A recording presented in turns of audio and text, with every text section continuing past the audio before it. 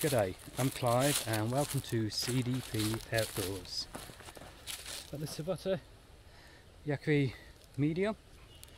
So I'm going to do about 10 kilometers today with it, and I've got 12 kilos in the pack. So let's head off and see how it feels.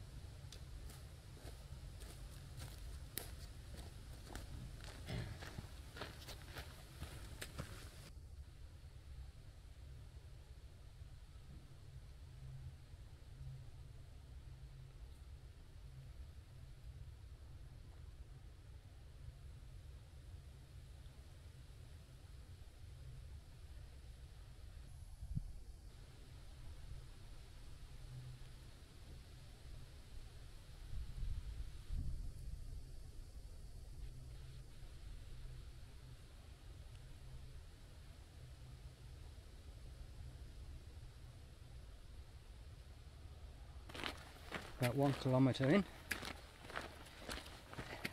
I can tell the pack's there, but still very comfortable. There's no pressure, no rubbing, no sore spots yet, and I haven't stuck to the track. I'm on a bit of a bush bashing, and shows the ones where I've got to climb a few rocks and stuff. So far, happy.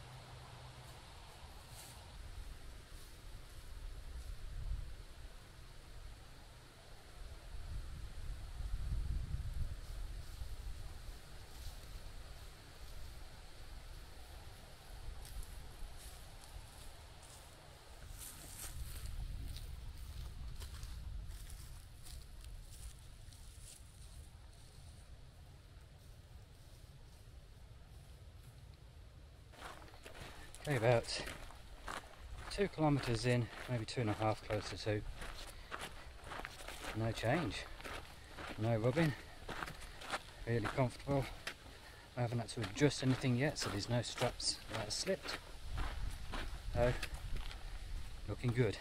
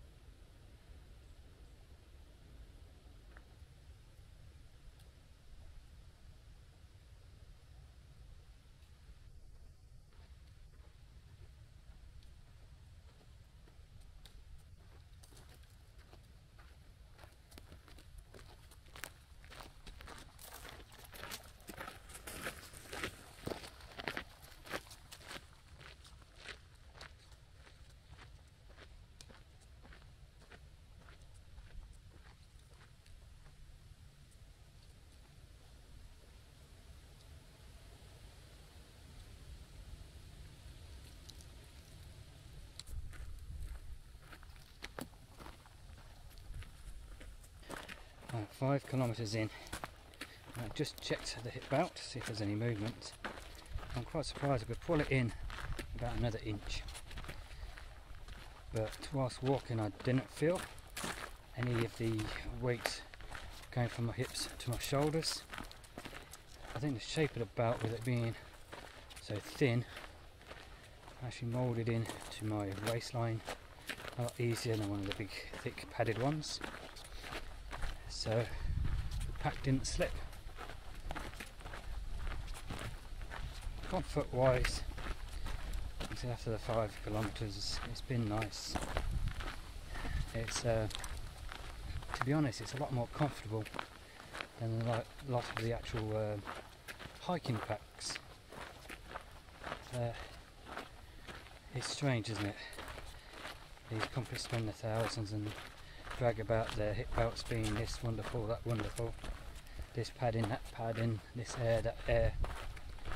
It comes down to a simple hip belt like this one, and it's really comfortable and it does the job fantastic.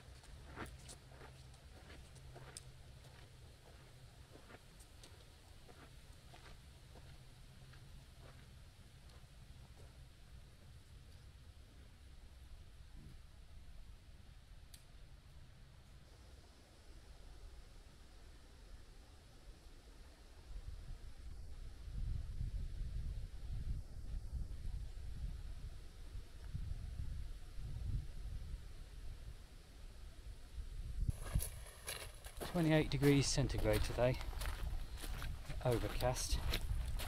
It's nice when the wind blows. Ventilation on this pack. Now I've got perspiration, I can feel it where the pack is touching me, but every now and then I'll feel the coolness of the vent going down the middle, which is keeping my back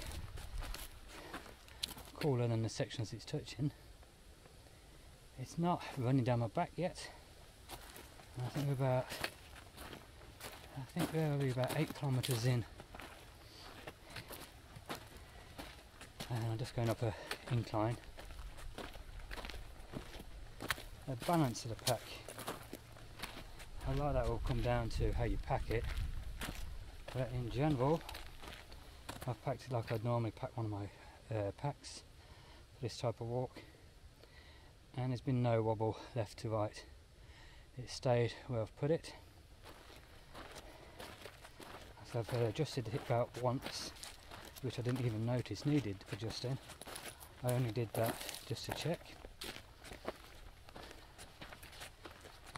But all in all, it's a comfortable pack. I've had hiking packs which cost a lot more than one of these, and they were not as comfortable for me personally. Now my back length, if you're getting yourself measured up for a backpack with Osprey for example, their measurements are small to medium and the medium to large. They've got 2 packs, like I said, the small to medium is the one size and the medium to large is the second size. My back length sits in the middle, so I can wear either the small to medium or the medium to large. So let's say I'm about a medium then, shall we? So I'm not the shortest, I'm not the tallest. My back length is medium, and this pack sits nice.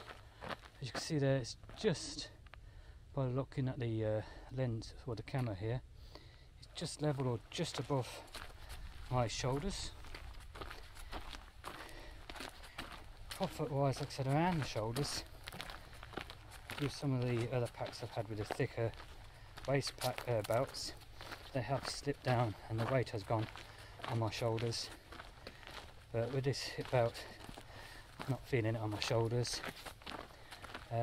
Pulling back from the shoulder straps, I feel it every now and then when I'm climbing up a hill and climbing over rocks, but in general walking on the flat like this now, there's no pull. I can't feel it pulling backwards, I can't feel it pushing forwards, just balancing it is. So I'll finish the last couple of kilometres back, and just before I get back to the car I'll give you an update of, I think by the time we get there it'll be closer to the 11 and a half kilometres. So I'll see you then.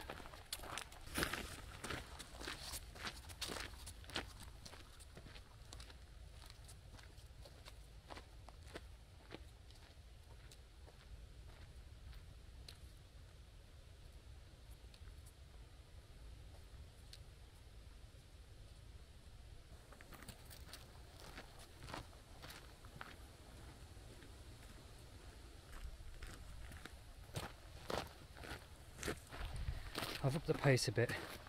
I'm about 400 or 500 metres away from the car park now.